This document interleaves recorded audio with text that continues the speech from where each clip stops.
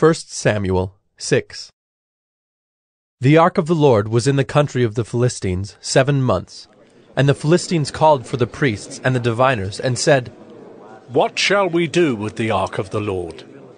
Tell us with what we shall send it to its place. They said, If you send away the ark of the God of Israel, do not send it empty, but by all means return him a guilt offering. Then you will be healed, and it will be known to you why his hand does not turn away from you. And they said, What is the guilt offering that we shall return to him?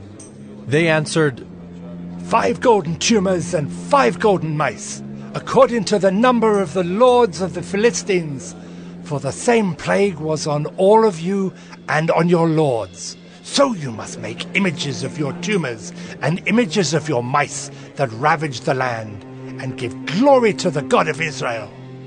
Perhaps he will lighten his hand from off you and your gods and your land. Why should you harden your hearts as the Egyptians and Pharaoh hardened their hearts? After he had dealt severely with them, did they not send the people away, and they departed? Now then, take and prepare a new cart, and 2 milk cows on which there has never come a yoke, and yoke the cows to the cart, but take their calves home away from them. And take the ark of the Lord, and place it on the cart, and put in a box at its side the figures of gold, which you are returning to him as a guilt offering. Then send it off, and let it go its way, and watch. If it goes up on the way to its own land, to Beth-Shemesh, then it is he who has done us this great harm. But if not, then we shall know that it is not his hand that struck us. It happened to us by coincidence. The men did so, and took 2 milk cows, and yoked them to the cart, and shut up their calves at home. And they put the ark of the Lord on the cart, and the box with the golden mice, and the images of their tumors. And the cows went straight in the direction of Beth-Shemesh, along one highway, lowing as they went. They turned neither to the right nor to the left, and the lords of the Philistines went after them as far as the border of Beth-Shemesh. Now the people of Beth-Shemesh were reaping their wheat harvest in the valley. And when they lifted up their eyes and saw the ark, they rejoiced to see it. The cart came into the field of Joshua of Beth-Shemesh, and stopped there. A great stone was there, and they split up the wood of the cart, and offered the cows as a burnt offering to the Lord. And the Levites took down the ark of the Lord, and the box that was beside it, in which were the golden figures, and set them upon the great stone.